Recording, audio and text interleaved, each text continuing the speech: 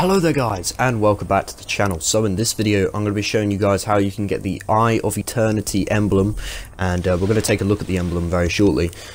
But yeah, sorry if my mic sounds a little bit weird. I don't know, something's gone wrong with it. I'm going to get a new one soon, so yeah, that's pretty good. Anyway, getting into the emblem, how do you get it? Well, to get it, you just have to buy something from the Bungie store basically.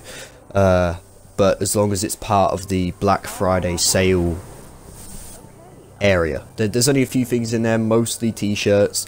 I did actually get a shirt. I got the Crota's End shirt because I love Crota's End, so I figured why not. And plus the Stormcaller one was sold out in my size, so you know, rip.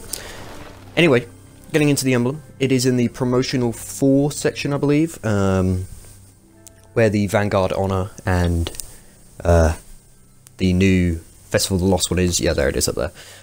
So that is the emblem that you get, and to be honest, it looks really nice compared to some of these promotional ones, and just emblems in general. I think it would have looked a little bit cooler if it had like an Eye of Osiris eye in there, you know, the Osiris eye, just for that little extra touch.